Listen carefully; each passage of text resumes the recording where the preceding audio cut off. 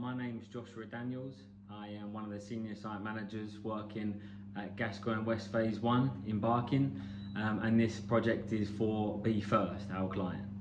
So as we now are approaching September, which is the start of the new school year, we get to look forward to inviting back the college students and the school students that have done the initial visits with us last year. So it's going to be exciting to sort of plan them in over the next few months, and also the work experience and the apprenticeships that are going to be working on site with the trade. So it's going to be an exciting year to look ahead. So we want to try and make sure everyone's up to speed of where we've been and where we're going. So the other thing to say is, where we haven't had any visits over the last few months, I must say it has been one of the hardest few months I've personally ever had to work through. So with all of us changing our way of life, working through this pandemic, we've had to change our daily activities. So we've had to implement the government guidelines that have been updated to us once a month through our own company policies, which has been brilliant. And then we've had to go above and beyond all of that just to ensure the safety of ourselves, the safety of our workforce, and the safety of our supply chain, and those wider options as well. And most importantly, the local community that are working around. So we've actually been trying to do a monthly food collection. We have 110 operatives on site nearly every day. So we've been trying to contribute to that food bank in Barking, just to ensure that at the minute this is one of the toughest times for them, and they need help now more than ever. So we're trying to do the best we can, and I feel like we've now got a safe working environment on site to start welcoming everyone back and to get ready for this exciting year ahead. So we're going to start going through the tour, so I'll redo it while we're on site, and I'll see you then. Hello everyone. So we're in a safe zone at the minute, so we're around no one else, so I can take my mask off so I can hear me talk. So as you can see, we are currently at level 2. This is where I started my first video tour, where we're still doing below ground foundations. So we've come a long way in the last few months. That's block A in the background and block B in the middle, and now we're at block C. So if I turn the camera around, I'll show you the ground floor slab being formed. So you can see here, this is the reinforcement. We've had half this section complete, and then this reinforcement will then continue over to the far end of the slab. So we're going to be looking to pour this in the next few days once the reinforcement is 100% complete. So I'll show you, these are the column starter bars getting ready so we continue up. Those are some of the other columns that are currently being shuttered up so we can pour them, and we'll have the vertical columns being done in the next few days. This is the reinforcement here. And you can see we use the shutters and then the same spacer wheels to ensure we've got cover on all the concrete all the way around.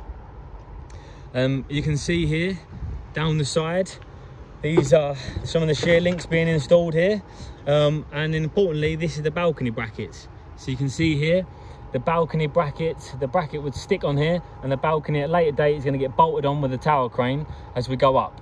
So you can see here the reinforcement that goes in through the frame. So quite important to have all of this cast in before to give it the full strength. So you can see as we walk along to the reinforcement, we also have the cast in collars, and these are fire protection collars.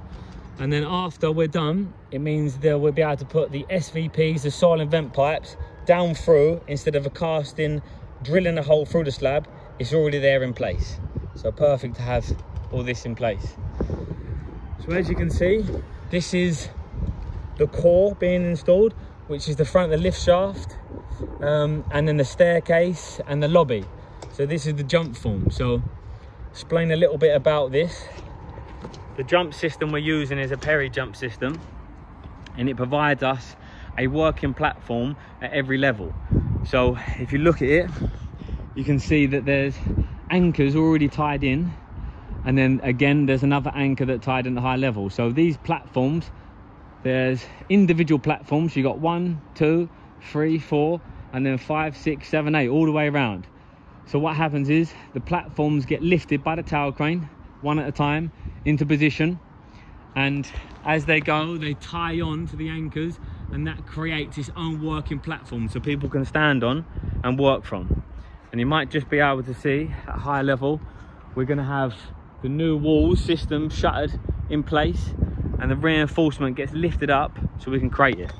So I'll take you up there now inside the jump form, and we have to ensure that everything's tethered. So my phone's actually tethered at the minute, my hard hat is clipped on, and also my glasses as well, just to ensure that when you're working at height, nothing can fall down, including tools and equipment. So as we go up, let me stop the video and I'll climb up the ladder access. I've just come up the ladder access into the core in block C. So we're currently on the jump platform, and this is going to be ready to start forming the walls from level 3 to level 4. So you can see here, this is the core wall that we see below, but this is the top of it. And then we pour this whole section in one, and that's what gives the core the strength, because it all's poured together. There's no joints in the wall. So you can see the reinforcement. This is just temporary protection to stop anyone falling on or injuring themselves. And then the vertical walls, the reinforcement that get built up onto that. And then when we're ready, these shutter system here, this is on track, so it pulls forward and closes up that gap. And then we do the same thing, we lift the other shutters in place this side, and so we've closed up and sandwiched the reinforcement between with the gap, so then we can pour the whole walls at once. So you can see here, as I'm walking around, there's like a nice safe access all the way around. These here, they provide the sort of leading edge protection. And you can see here, this is the frame, and when it slides forward, we'll have more access around this side as well. So you have working room. So up here at the minute, you can see there's a fire point. We have first aid kit, just to give us that its own working platform up here while we go up the core. So you can see there, we're going to start going down now, and I'm going to go across to block B and block A, just so I can show you some more of the false work in there. Okay, so now we are at block B, and I'm going to show you some of the peri jump platforms that are being made on the slab on the ground floor, and then they get lifted into place. So you can see here, we lay them down and put the fixings together, ply them up as much as we can on the ground floor, and once we have the measurements right and they're all in place and they're structurally sound, we then get lifted up onto the core walls and then anchored into place. So you can see here again, this is the peri jump system being fitted on to the anchors themselves, and then the walls come down and it's supporting itself with the brackets and spanning between. So very important to make sure you understand the temporary works drawings as well as the structural drawings, because all the peri system, it applied more loads onto the frame itself. So not only have to think about, as a structural engineer, the weight that happened onto the frame itself with the rebar and the concrete, as well as all the live loads of when people move in, you've got the weight of the bodies, you have the weight of the furniture, but when we're doing construction, we have to think of the weight of the temporary platform that's on itself. So in many cases, we've had to increase the thickness of the reinforcement steel, just to ensure that we've got a safety factor of why we're building this. And that's also important to get it checked from the temporary works coordinator, the engineer, as well as the structural engineer of the scheme. So we normally have a lot of workshops just to ensure that all these are thought about and undertaken at early stages before the construction even starts on site. So we're going to carry on doing block B, but this section of slab still needs to be done. And you can see here, we're just installing the drainage, just getting them in position. The engineers lining them up, just so that them stacks then obviously carry up through the building itself. So once we've got this ground floor slab complete, that means we've then complete all the ground floor slabs on block A, B and C. So now I'm just going to carry on walking over to block A, where we're more advanced than all the other blocks.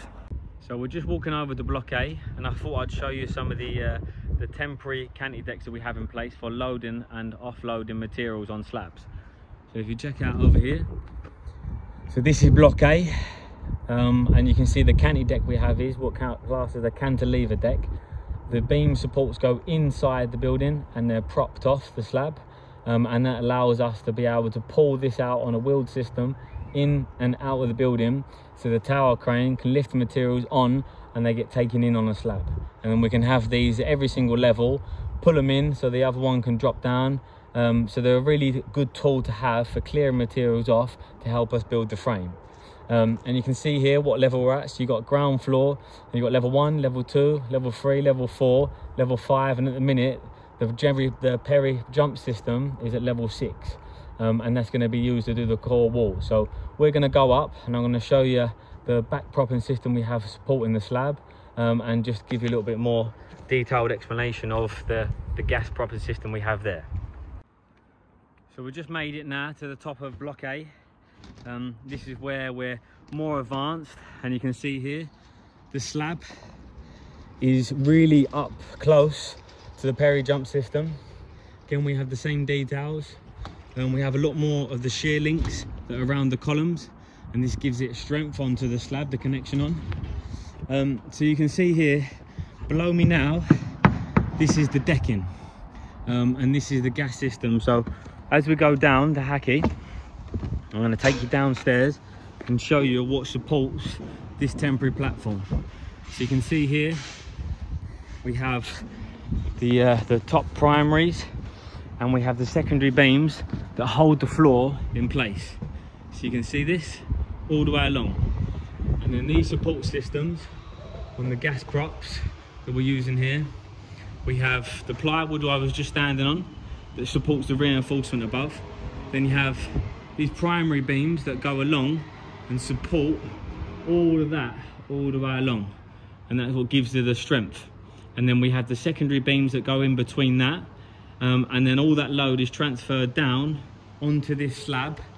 And then we also have back propping below that just to support the slab until the concrete is at full strength. And the concrete can take up to 28 days to reach that full strength. So as we go out a little bit more into the slab at level 4, block A, you'll see that some of this system is being still built. So you can see here, this is the standard we have here.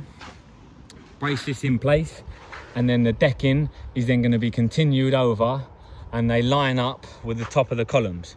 So all the columns will then be tied in together with the top of the slab, and that's what gives us the tie in to the top of the slab to the column, and the whole frame works together in that way.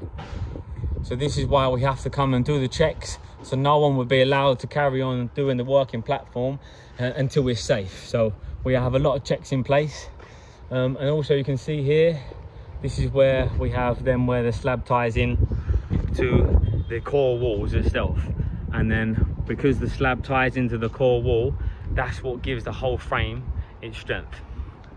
So very important to have. And you can also see the rest of the development over the far side, and then hopefully when we have the site tours, it means we'll be able to bring block B a lot further up, as well as block C, which is our tallest block, that's going to go up to 12 stories high all the way at the back. So we still have a long way to go on this very exciting scheme. So hopefully you get to join us again soon, and it'll be the real tours going on, so we get to have a lot more hands-on experience, and you get to feel and see the materials of real life for yourself. So I'm just going to go off now, and if there's any questions, anything you need to know, you have our email addresses as well, and we are still going to be doing the questions and answers. So I hope I've tried to cover all the information that we've been asked to do. If there's anything else, again, just please let us know, and we can try and pick this up as we do the questions and answers, or on the next video. So thank you very much, and I'll see you soon.